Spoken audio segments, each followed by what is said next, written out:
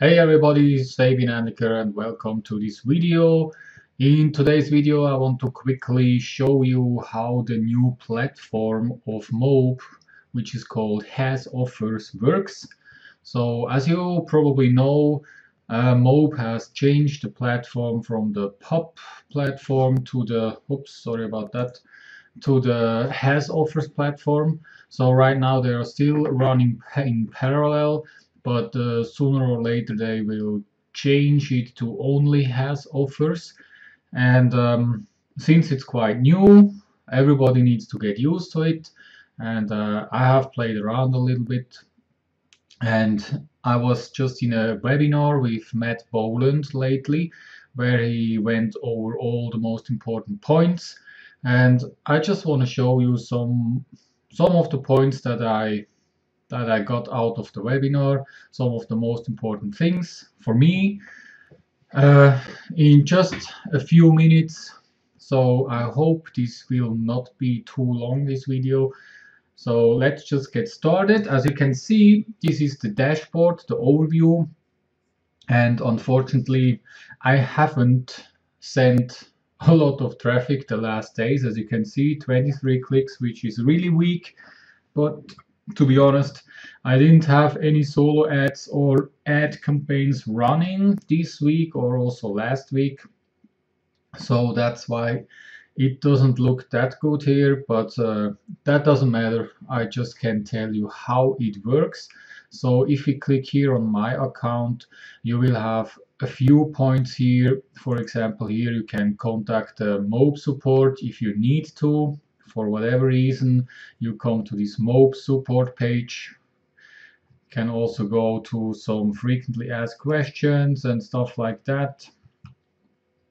Then the next one would be email alerts if you want to be alerted if you have any sales. So send sale email, send an opt-in email, but also send a daily email summary or a monthly email summary. You just can click here no or yes, save notification, and then it's changed. Then account details, it's more about the details about yourself. Then the billing, what you have earned so far. Then the sponsor, you can see who your sponsor is. For example, if I click here, you will see that my sponsor is Brandon Ellis, and he is a platinum member, and the diamond would then be Matt Lloyd. And here you can also see the affiliate IDs. Then again, here you can contact support, and here you can log out. Then you click on the dashboard, and then you're back here again. Now, if you're looking for an offer, and I'm going to do this example with the MTTB, which is probably the most used program or the promoted program, we just click here on offers, then browse search. Then either you can go through the list, as you can see, it's 3 pages, or you can up here just put in MTTB. Then you will see this is actually separated. There is one campaign for the opt-ins with MTTB and one for the MTTB itself. Then you can either click here on the name or you click on the ID. You get to the same page. Now here we are in the overview of the MTTB. What you get here is actually a general affiliate link for you that you have. And here in the landing page, now you have a drop-down menu where you can choose the page that you want to link to. So you can, let's say you go to the MTTB letter, then you can always click here on preview landing page, and then you see which page is actually loading. As you can see, this is the video sales page. What's important to know is if you click here on view on preview landing page, this does not count as a click on your affiliate link. So that's not the same as if you would now copy and paste it to another browser window and then hit enter and go to the page. That would count as a click, but if you do the preview, that doesn't count. And for example, if you want to link directly to the order form, as you can see, now the link has changed. It says link successfully updated.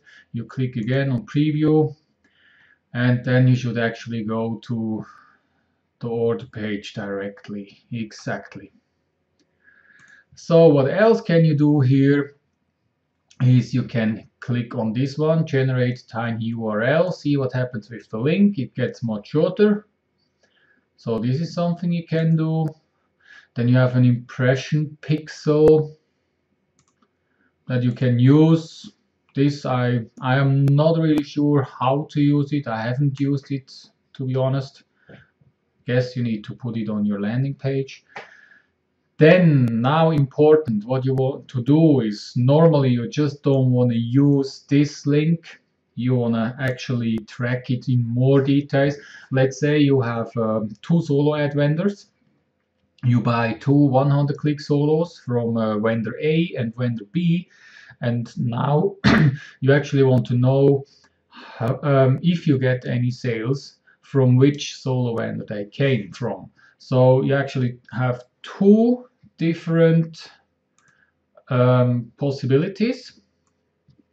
You can either add a source here, so you would then hit, you would write here solo ad seller A.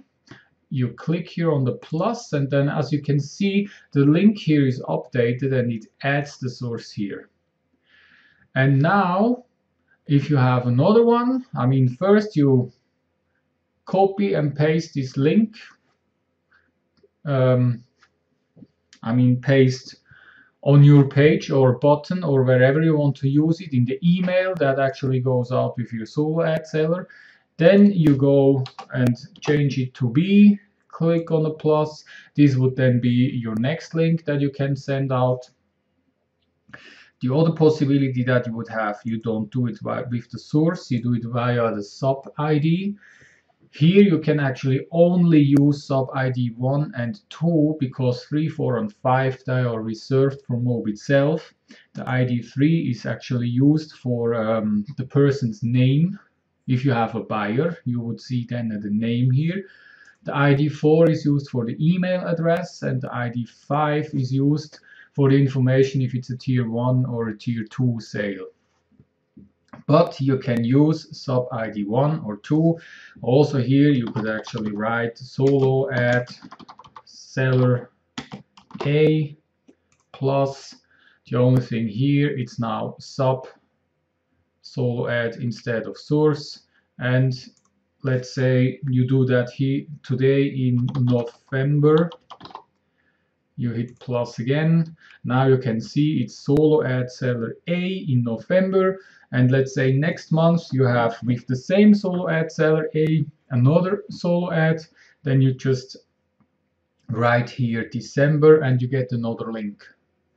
So this is really important if you want to track different things for the same page. Then you need to work with either the source or the sub ID. Now let's go to the reporting. There you have the performance report or the conversion report. Now, as I said, not really much happened this or last week in my account. Now, if you see here, now you can only see MTTB 24 clicks. What you always need to do is you go here to report options, and then you have to activate the source. And then also if you use the sub ID 1 or 2, or you can also 3, 4, and 5, which is used by MOBE, activate all of them. And what you also could do is, here you have impressions, clicks, and conversions. You can also activate the unique clicks. You don't have to take the gross clicks because gross clicks is exactly the same as only clicks. Then you hit apply. And what you see now, the list is getting bigger. Now you can see here the source. This is actually still coming from the POP platform where we had those codes. So for some links, I just had the code 195274, whatever. And for some, I used, of course, like a description, like this is coming from my blog, this is coming from my YouTube channel, this is coming from a testimonial page that I did for Frank, for example. So here you see then more in details where the clicks or even sales were coming from. And if you had some sales, then you should also see the sub ID 3, 4, and 5 with the information about tier 1, tier 2, email address, and name. And if you use sub ID 1 or 2 to track anything, then you should also see the entries here.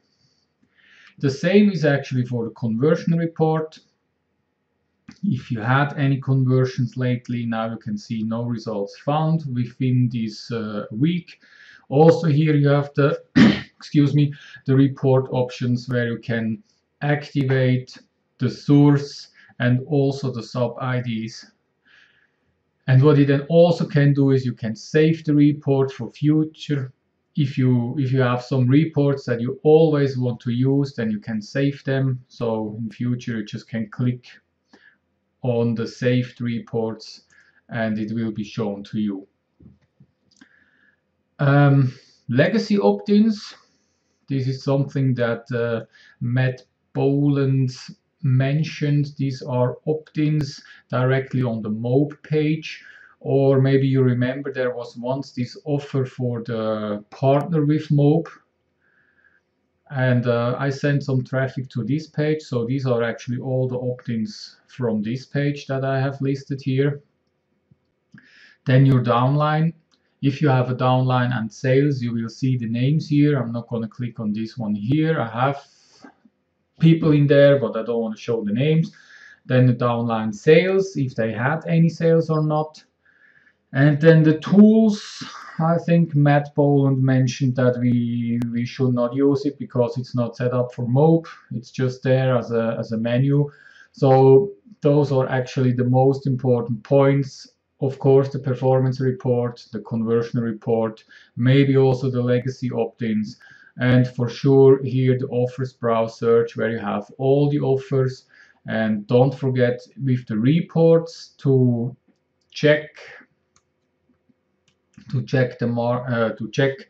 for the sub IDs and for the source. Otherwise, you won't see this information. And here at the offers, also use the sub IDs or the source to track more in detail.